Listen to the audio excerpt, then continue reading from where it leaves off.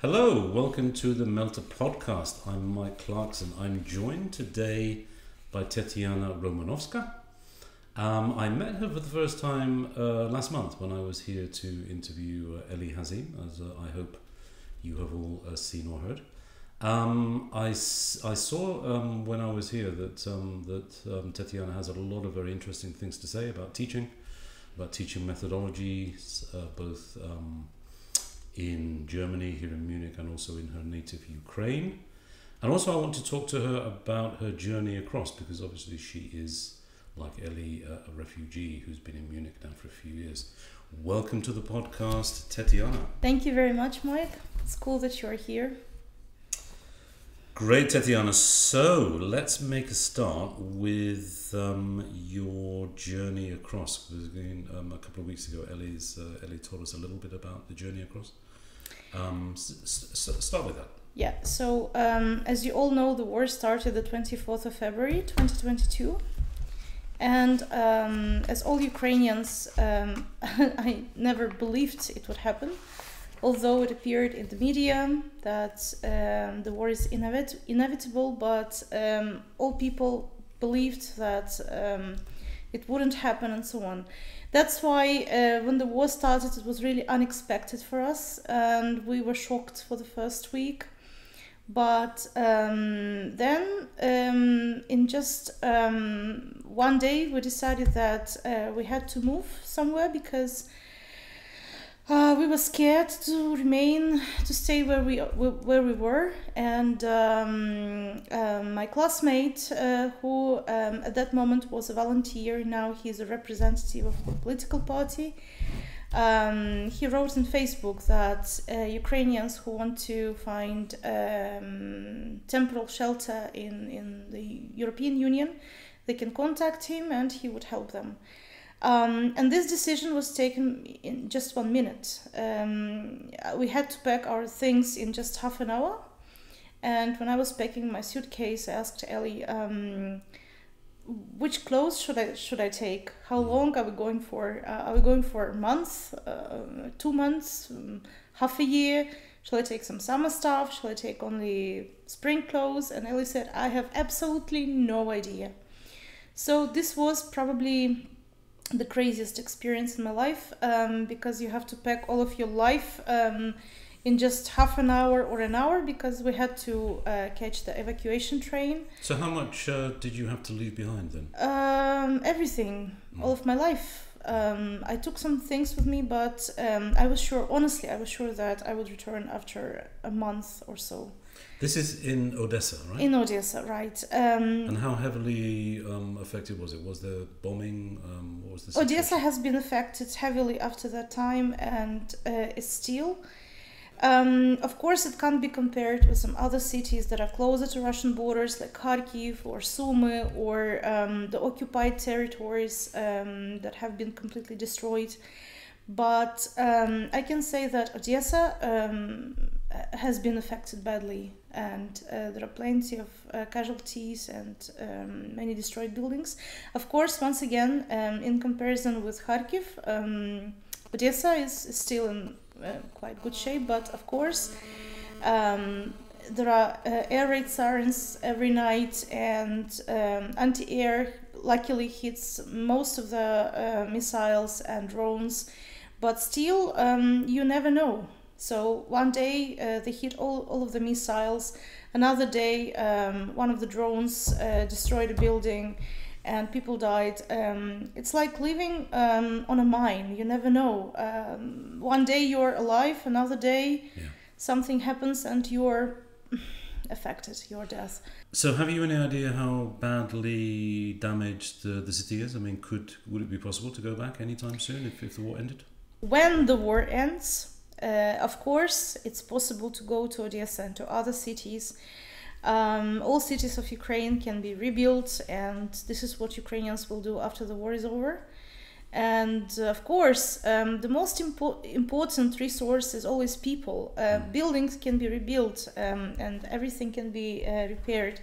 For example, Munich was, people told me that it was 80% destroyed during the Second World War. So we can see that Munich is beautiful now, and it's one of the most beautiful cities in Germany. So, of course, it will probably take some years, but everything can be rebuilt. Tell me something about the journey across. You said you only had like half an hour to pack your stuff. How did that work out? So as I told you before, the decision was quite spontaneous. My classmate posted on Facebook about temporal shelter. And I told my husband, it was about 1 or 2 p.m. We were both laying down on the sofa, and we were, honestly, those days we were shocked. The only things we could do is watch the news and pray that negotiations would bring some result, but then we lost the hope very fast. So we contacted my classmate, and he said it's better that we leave that day, because he said the sooner the better. Nobody knew what would happen tomorrow, and there were some military Russian ships on the horizon. At that moment, all people in Odessa were shocked and expecting the worst. And those first weeks, it's exactly when the most people from Odessa left, because Putin, when he spoke about Ukraine and Russia, he always mentions that he wants to occupy Odessa.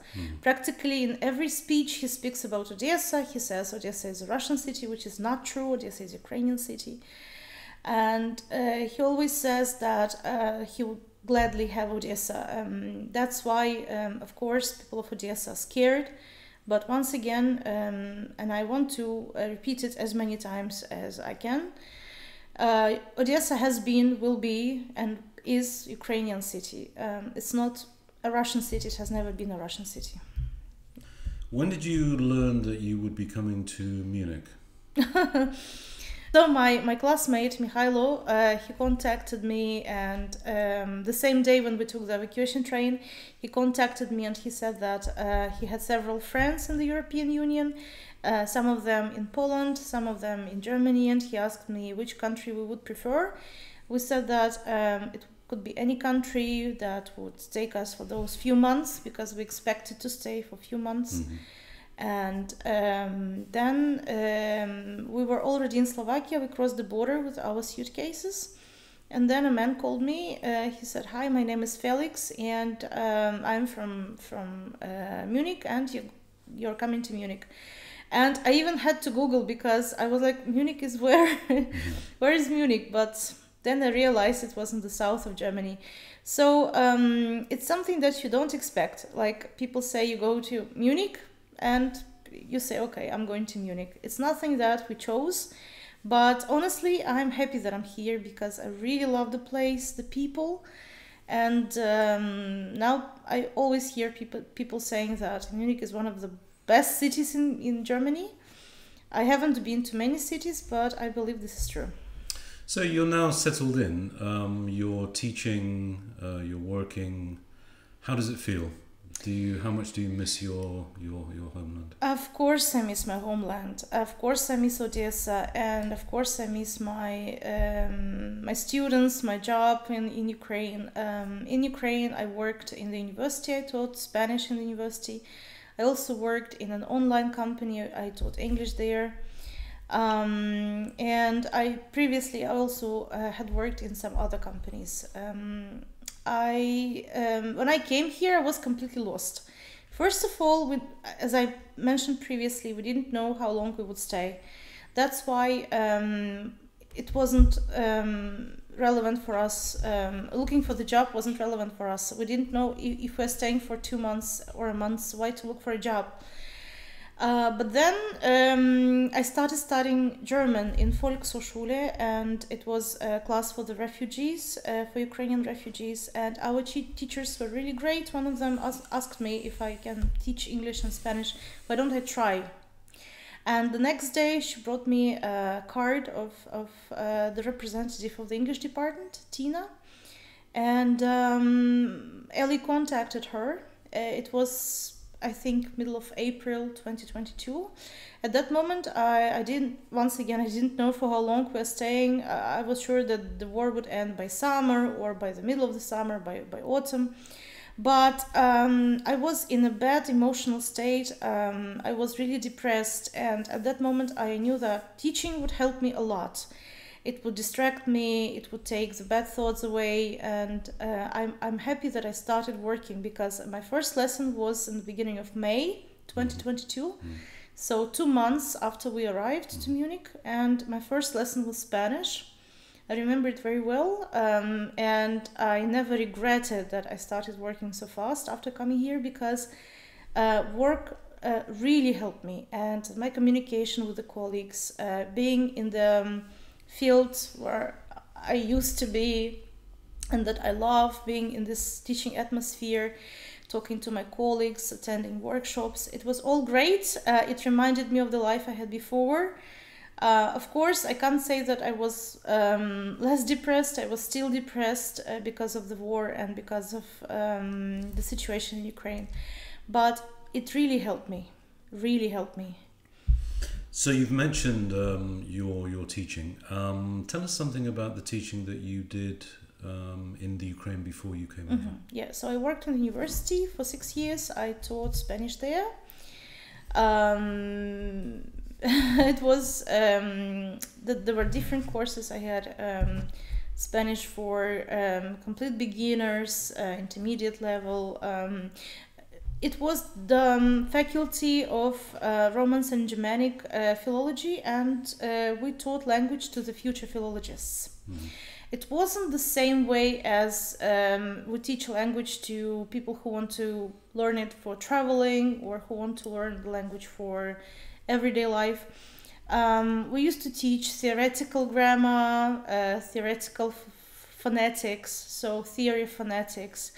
I taught grammar, so my lessons were based on the grammar, and it was also the translation method to help the students understand grammar really well, not only the basics, because they had to be the future philologists, they had to understand grammar better. I also had a conversation class and a home reading class, so we used to discuss the book they read at home. We taught Spanish as first foreign language, second foreign language, and the third foreign language. So I had all kinds of lessons, and I enjoyed working at the university. Of course, working in the university also was dealing with plenty of papers and some problems when you work in a governmental place. You have to write plenty of things, the programs for the courses, but it was fine because I really enjoyed working with the students, and of course the most important, the colleagues were always great to me, and I really miss them a lot even now. I remember in my interview with Elie last month that he touched upon the fact that there are a lot of differences between teaching in Germany, Munich, and in the Ukraine. Yes. Do you want to go into a bit more detail there? Of course, I can't compare teaching languages in the university, as I have no experience of working in the universities here, but what I see in the courses, in Volkshochschule, for example, first of all, the age of the students. In Ukraine, most people who study languages are young, let's say up to 40, maybe more than 40, but most of them are young learners, teenagers, young adults. Here in Germany, what shocked me was that I had plenty of retired students, 70 plus, which is not... I'm trying to find a word. Which is not customary, not normal. Yes, in the Ukraine, exactly. When I shared with my friends, my colleagues, that one of my students is 83, of course, no names, just the age. I said one of my students is 83. In Ukraine, you can practically never see a student of this age. Why is that, Tetiana? I think it's a different mentality. First of all, It's difficult to say why, but in Ukraine, it's more young people who are more interested in the languages rather than old. Of course, in Germany, as you know, there are lots of students who get to learn English at work. The companies pay for English courses. Those students that you taught at the Volkshochschule, the over 70s, the over 80s, was that English, Spanish, or both? Both. Okay. I had different. So these lessons. are people who they have the free time.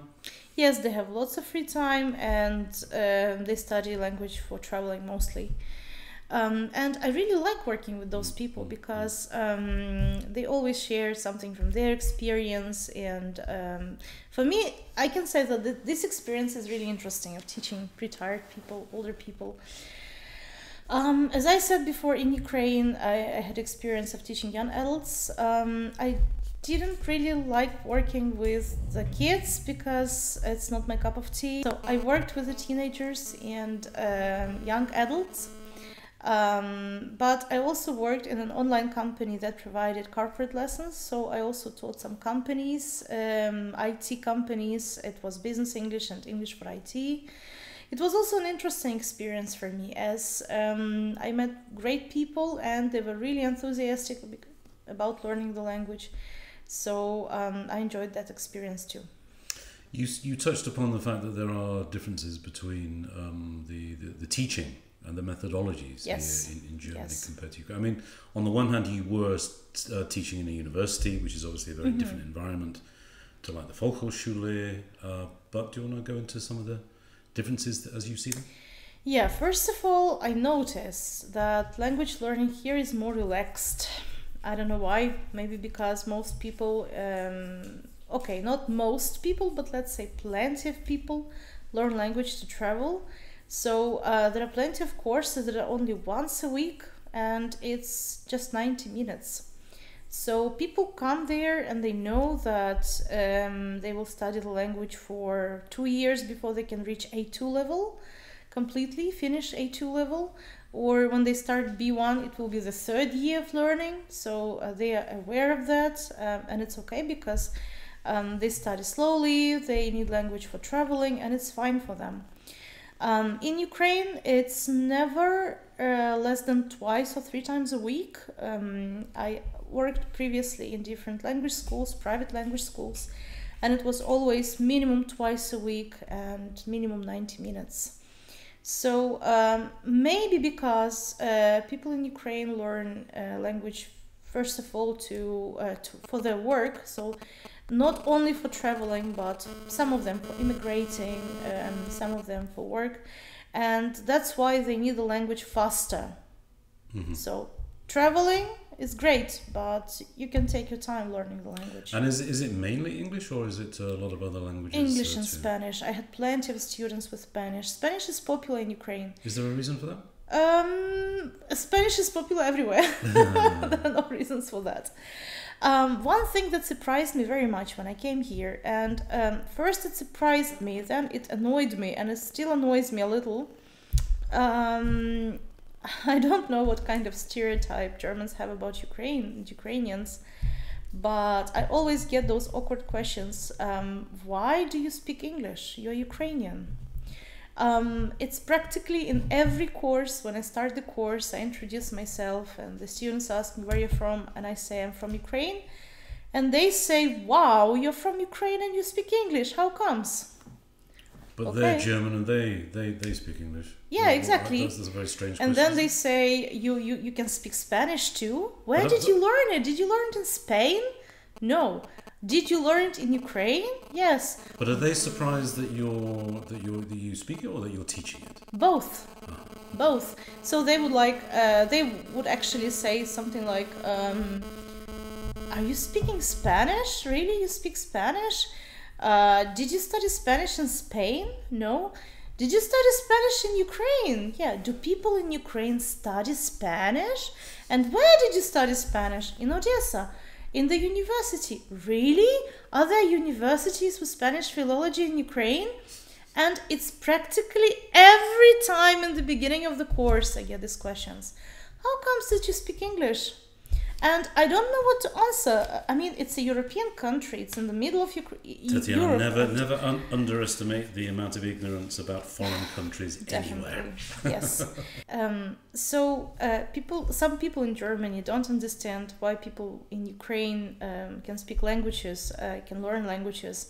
I can say that Ukrainians are really curious, and there are plenty of people who learn foreign languages, not only English and Spanish. There are also Italian learners and people who learn French, German. We have 2 languages at schools, so some schools have 3 languages, and this is great. This is great. And Ukrainians themselves, they're bilingual. So from the moment of birth, most Ukrainians can speak 2 languages, which is cool. Yeah. I mean, it's the case that as teachers, we're always aware that some students are only there because they need it for practical purposes, like for their job. Whereas I would guess a minority are there just out of interest for travel or anything, as you said. Yeah, I would say that plenty of people need languages for work. They want to study abroad, they want to work abroad, or they simply want to communicate with foreign partners. They study the language. Or the parents, they understand that English is an international language and they want their kids to learn. Or because people simply like languages. I studied English and Spanish just because I loved languages. It wasn't a special reason for that. Just tell me something about that, about kids learning languages, for example, English in the Ukraine. At what age do they start at school? What is the kind of starting from 2 or 3 years old? There are plenty of private schools that offer English lessons starting from practically 0.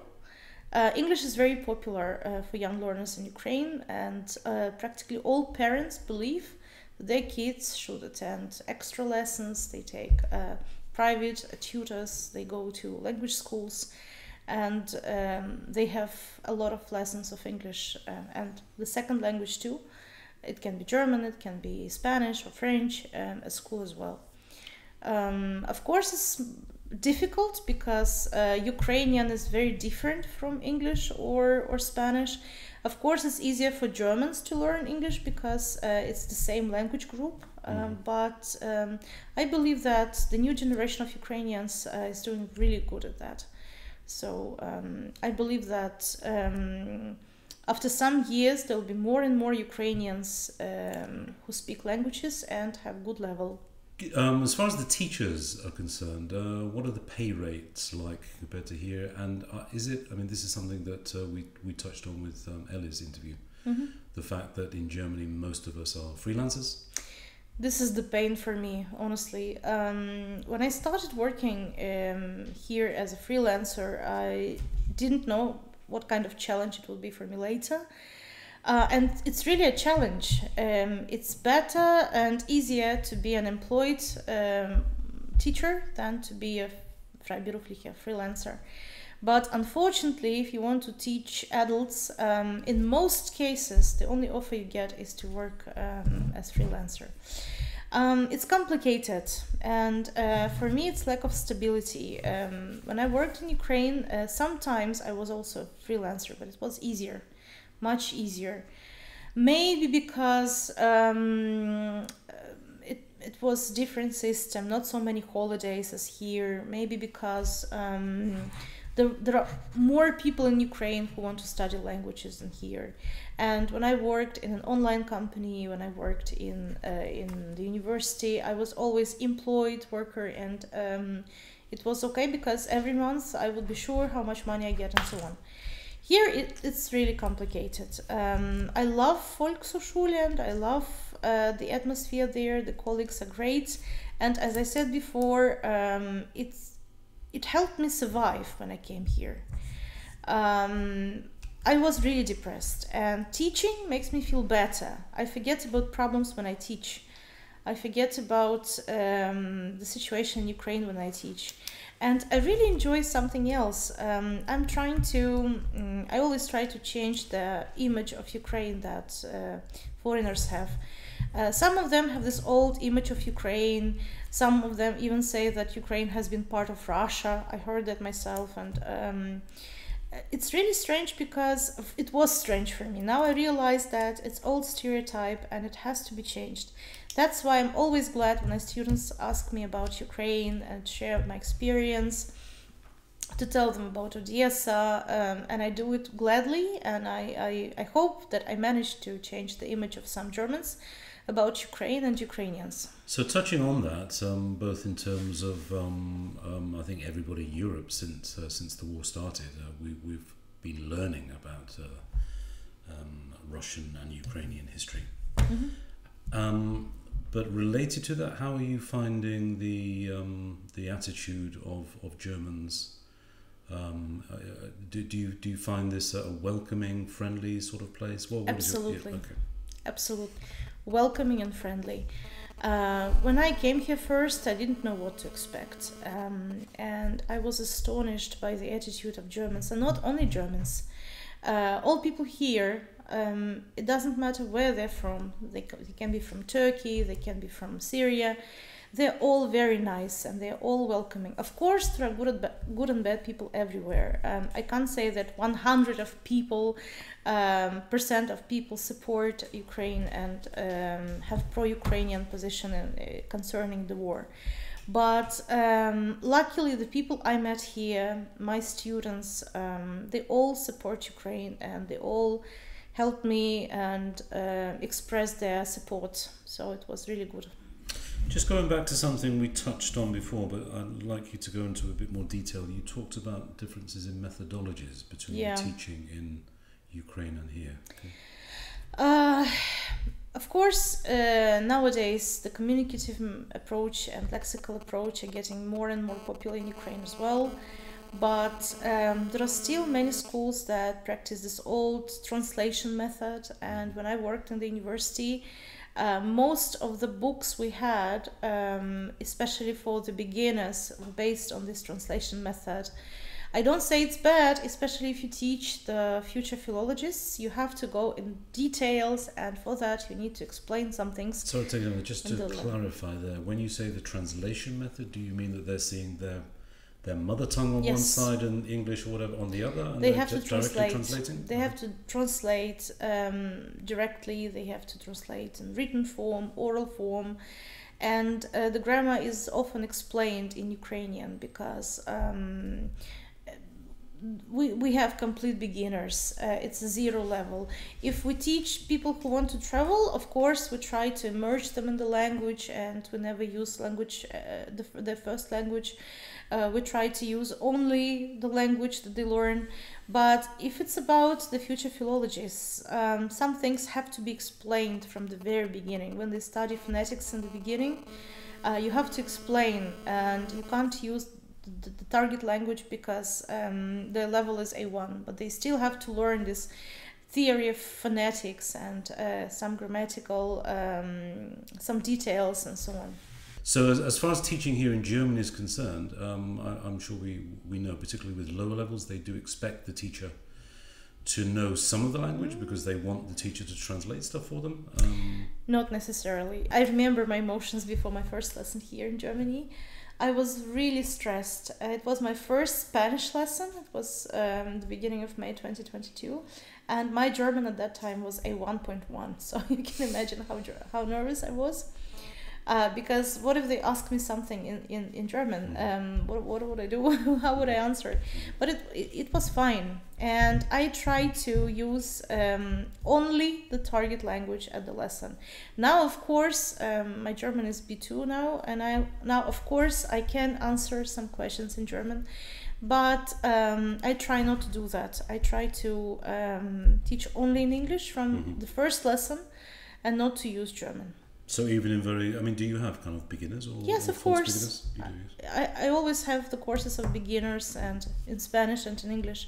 It all goes well. Sometimes, as I said before, I use some German words to explain, but it's rather an exception than a rule. I don't use German. I don't have to. Yeah. There is a methodology to teach foreigners without using their mother language. Yeah. So I can do that. So thinking of the future, Tetiana, how do you see yourself, where do you see yourself in 3, 4, 5 years from now? It's a very complicated question. I don't know how to answer this question, unfortunately. When we came here, as I mentioned previously, I thought that we would stay here for just one month, 2 months. Then I thought, okay, 1 year. Now it's the second year. After 1 week, it will be 2 years of the war. And unfortunately, of course, we all believe and hope that the war will finish soon. But unfortunately, it's something nobody can predict. And I want to return home. I want to live in Odessa. I love Ukraine. Maybe not to Odessa, maybe to Kiev or to Kharkiv. I have been to many cities, and every city has their own advantages, its own advantages, and every city is beautiful. But the problem is I don't know when the war is over, and I don't know when I can go home. I want to go home to a safe country. It's a basic need of everyone to be safe. It's a basic need of everyone to know that your kids are safe. We don't have children for now, but we're planning to have. And of course, I would love my kids to live in a safe country. That's why now we're here in Germany. Germany is safe and Germany is welcoming.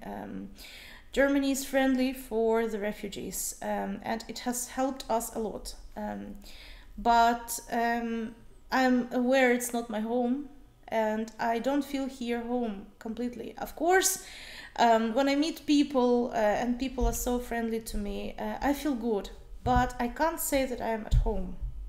It's a great place, but I'm not at home. Yeah. So, of course, I want to go back. But the question when, unfortunately, I can't answer it. When the war is over and when Ukraine is a safe place again, of course. How does it make you feel, Tetiana, when you hear these voices from the right of the political spectrum in particular, which are kind of putting questioning the amounts of money spent on arming and aiding Ukraine? This makes me feel very bad because Ukraine does need help. Ukraine is fighting a country which is very big and rich, and which has a lot of resources, human and resources to buy weapons. I believe that Ukraine does need help. And the foreign countries, of course, there is no obligation, but they are aware that Ukraine needs help. I don't know what to say about that one. Sorry. Sorry. So you don't have to say anything. I don't know what to say. I mean, I would love to add that. You don't have to talk about this if you don't want to. I mean, Ukraine needs help, absolutely, but nowadays there are plenty of debates that they say that Ukrainians in Germany, they don't work, they just use those payments and they are happy. But immigrants are always, refugees are always targeted in that way by certain elements, always. I can speak about me and Elie. I can't speak about everyone. I can speak about me and Elie and people I see around. We are working we have been working since May 2022 and Elie since April 2022. It hasn't always been smooth. We had ups and downs, and as all people, and sometimes it was easier, sometimes it was more difficult, especially because it's freelance, and sometimes you don't work the whole month, you work just half a month, for example, because of the holidays.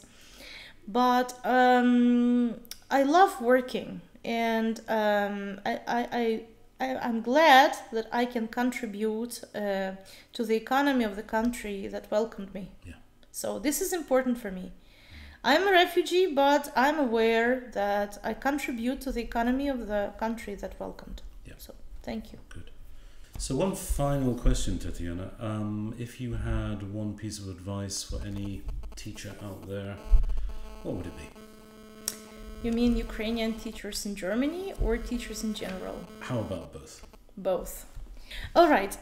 So my piece of advice to Ukrainian teachers here in Germany is not to give up if it's difficult, and if you don't speak German, there are still ways to teach languages without using the L1 of the students.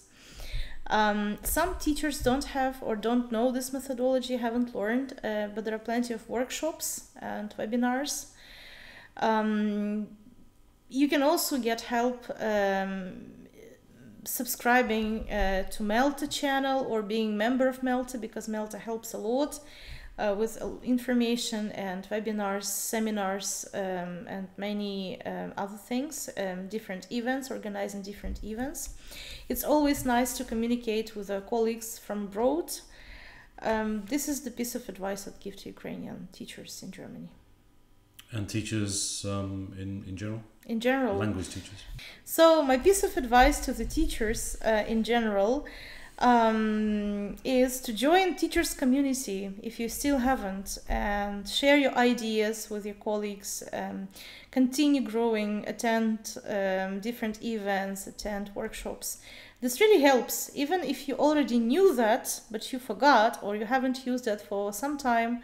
It helps you get fresh ideas. Tetiana, that was great. Thank you very much for joining us on the podcast today. Thank you, Mike. Viewers and listeners, thank you for listening, for watching, and look out for another Melta podcast in the near future. Take care. Bye-bye.